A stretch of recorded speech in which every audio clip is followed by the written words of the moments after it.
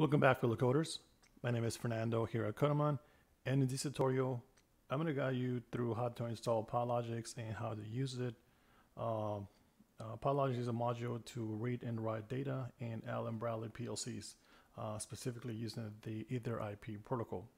At the moment, it works with CompactLogix and ControlLogix, and also the Micro 800 series. So I'm going to show you how to install the latest version and also the previous version, just in case you don't like the new way of returning data. So let's get started. So the first thing I'm going to do is create a new project. I'm using virtual environment with Venv, and I already have it activated.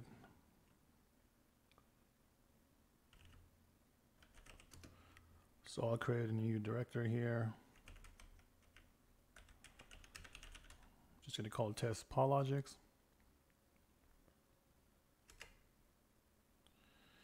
And then I'm going to install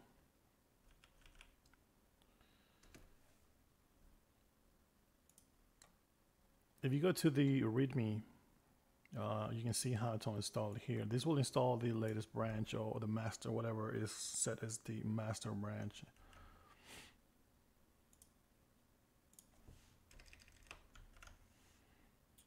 And then you just hit enter and it will install it. And this is going to install it just for my virtual environment. So if I do pip list, it's just going to show me what I have installed on this environment. Now, if after I show you how to use this, you don't like it, you want to deal with the exceptions yourself, you can install the 0.3.7 and what you have to do, I'm going to try to put this on the README and put it on the link as well for the description. But what you do is you go to the commits. It doesn't have a tag right now at the moment, but you just go to this commit. You copy that, and then you can do, we'll uninstall the current one.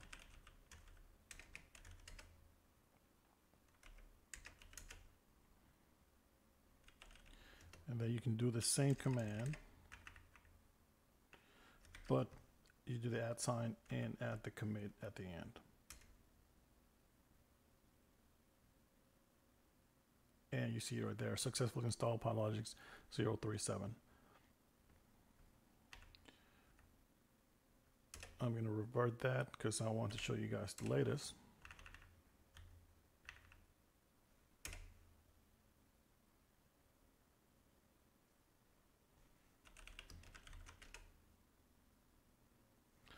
Okay, so now that we have it installed, we can do a quick test. And we can import Pylogix, and we can do dir.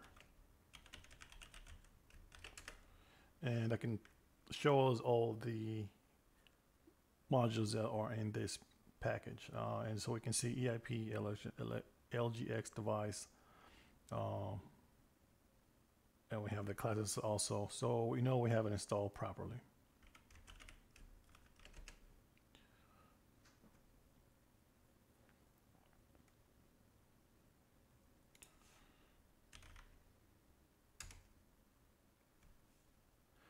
And by the way, if you haven't never used Commandeer, I highly recommend it. It's pretty good for Windows. So I'm going to CD into the folder that we created for our project, and I'm going to open that in VS Code.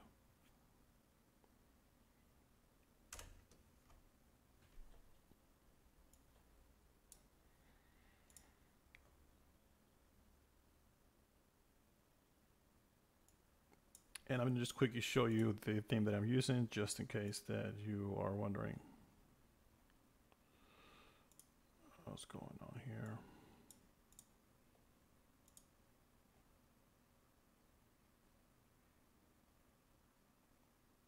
Oh, that's strange.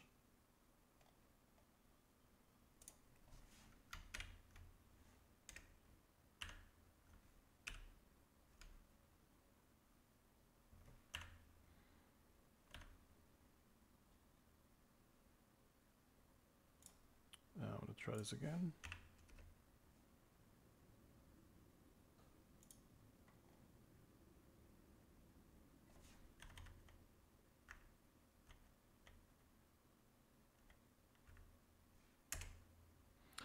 And I have the, I believe I'm using this one. Yeah, IU Mirage Power Up. But anyways, so we have it installed, and the first thing that we're going to do is create a new file, and we just call it test1.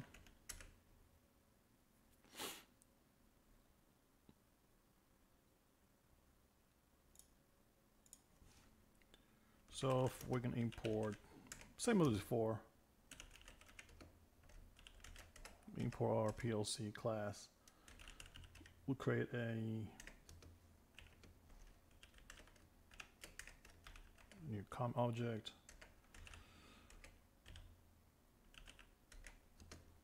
And we'll give it a IP. In my case, mine is 0.26. And it's going to be on slot 1.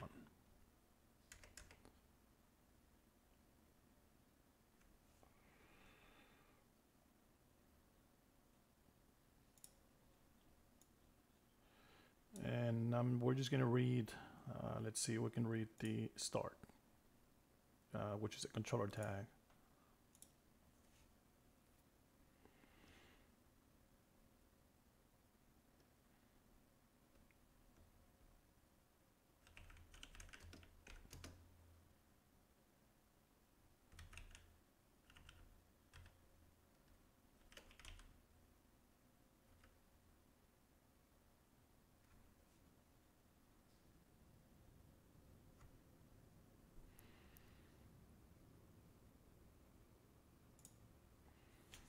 Let's see, it doesn't look like VS Code opened my virtual environment, so I'm going to select it here.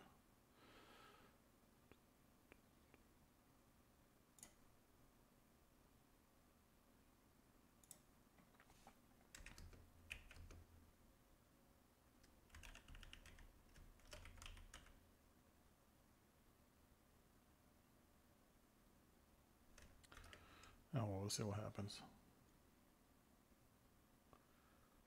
And read, and the tag is called start. And for now, I'm just going to print the result just to see what we get.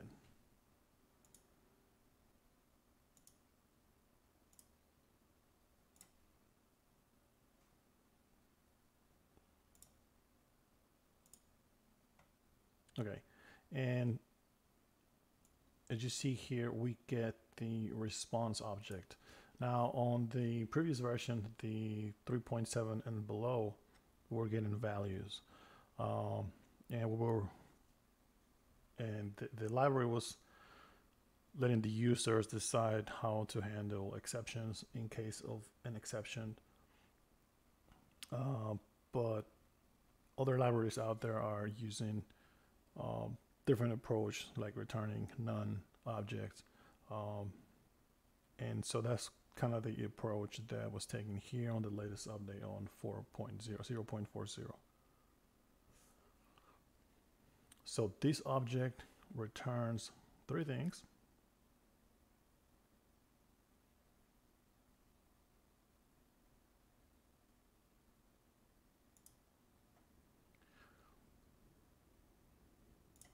And we can actually see that if we go to the definition,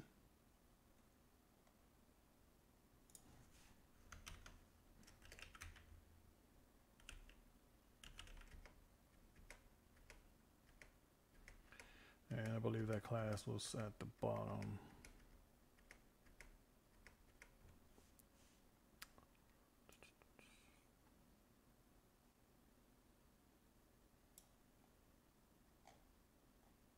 Yes.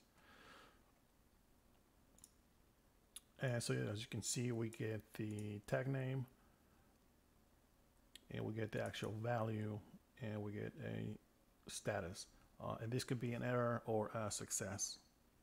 So you wanna get a success. Otherwise, you wanna do something like alert the user that you didn't get the data, you got an error or something like that. So we're not getting exceptions anymore, but you still need to handle that non-success status.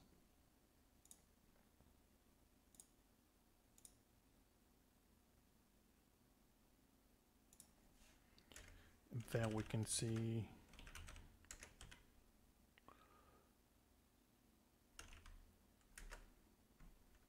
and we'll also log the result status.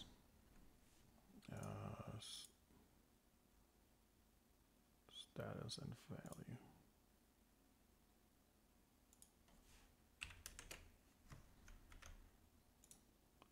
We'll run that again.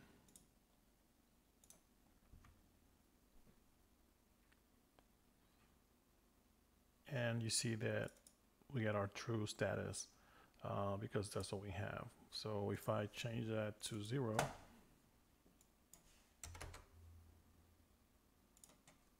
and run that again, we get our false.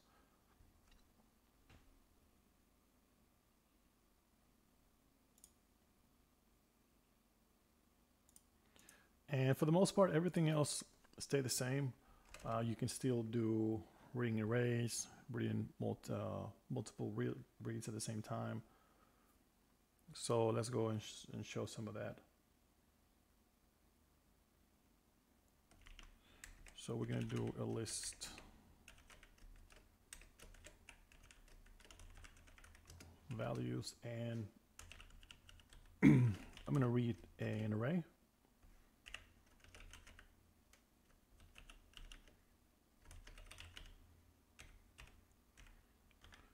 And that array has 10. And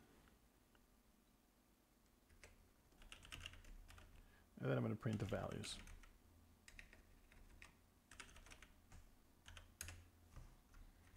Save that and run it.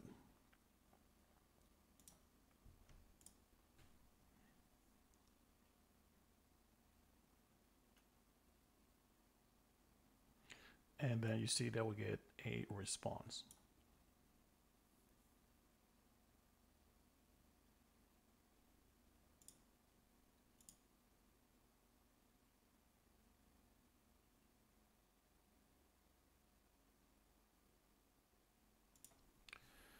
So let's see, I believe we can do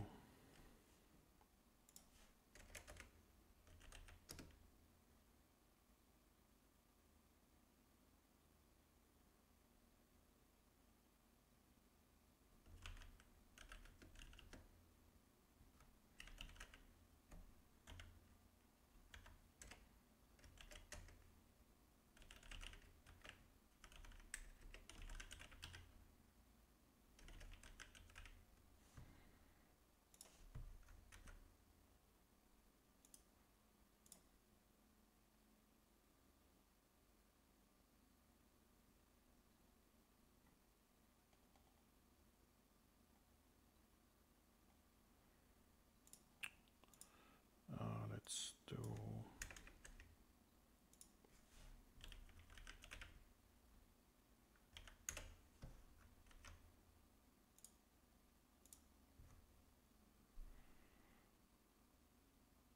okay. So it just returns an array. Okay. And then you can do whatever you want with that whole array.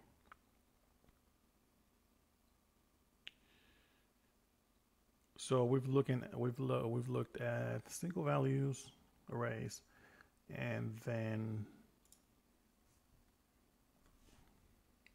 Lastly, we can look at multiread.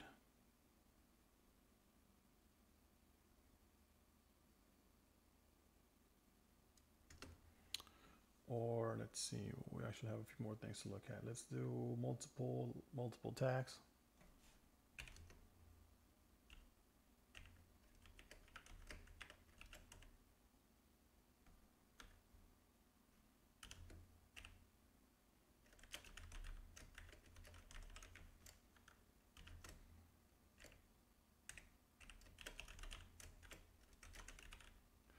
So we'll just use 3.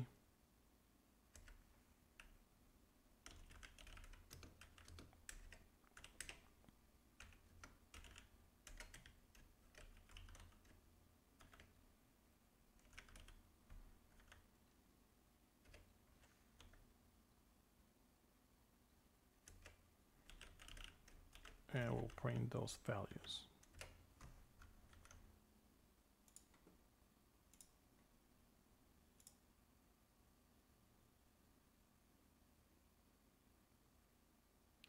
And same as before, we're getting a response. So we're getting a response for 3 of those tags, right?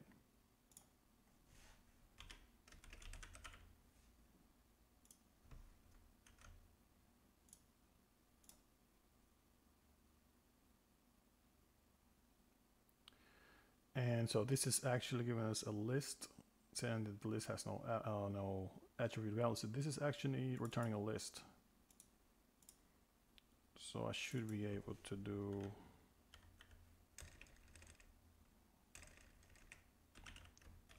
land values, so we can see that it's actually 3.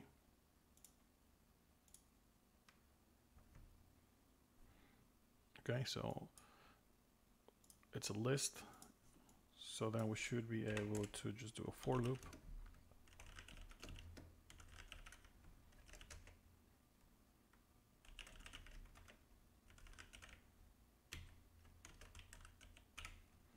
And the names are kind of strange here, value. Probably we'll call it something else, but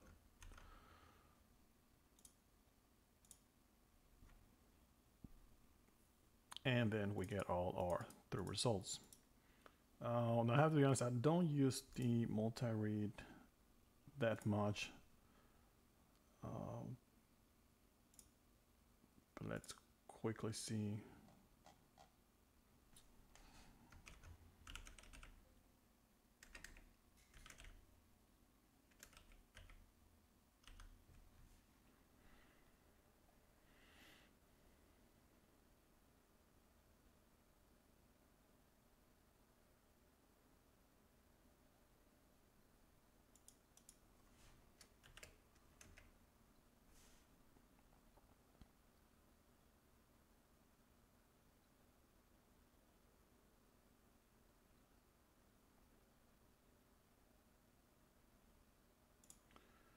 Let's see if we can give it the same tags.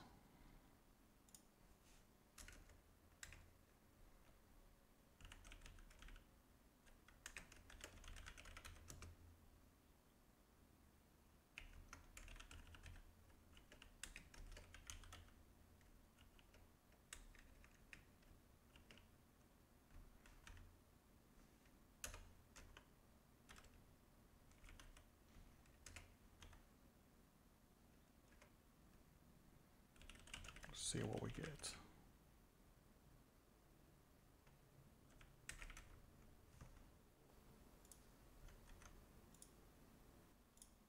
So we also get 3 response objects, just like before.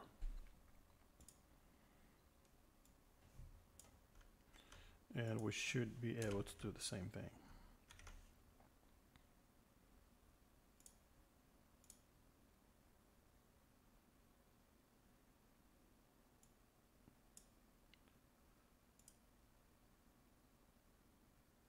So one of the things that were happening with the previous version is that there was a lot of issues or a lot of questions about the usage. So if you were typing the wrong tag and you weren't handling that with a try catch, then you would essentially get an exception and crash your program. So let me show you what happens. Let's get rid of this multi-read. We're doing the same thing up here. And let me do a typo here.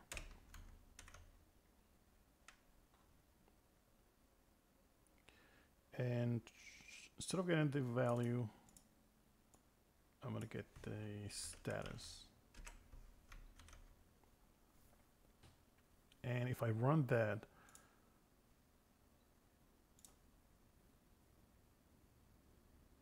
the program's not going to crash, and we're going to get the status. In this case, the path segment error. So that would indicate a wrong tag or an non-existent tag. And in this case, we created a typo.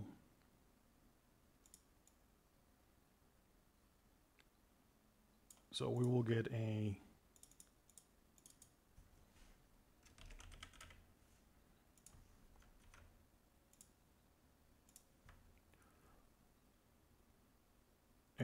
non-object because it doesn't exist. So you have to be careful with that.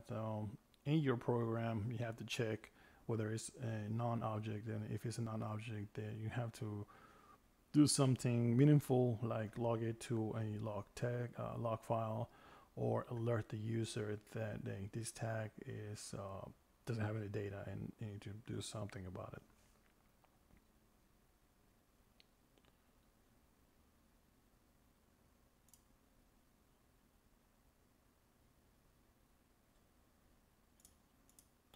But other than that, there wasn't that many changes to the library, and I think this is a good step moving forward. And the usage of the library is still pretty simple. And now with this change, I believe it's getting a little easier for the user now that they don't have to handle the exceptions. But if you have any questions on the usage, something I didn't cover, just let me know in the comments. And if you have any issues, obviously open a GitHub issue for it as well. So thank you for watching, and I'll see you on the next one.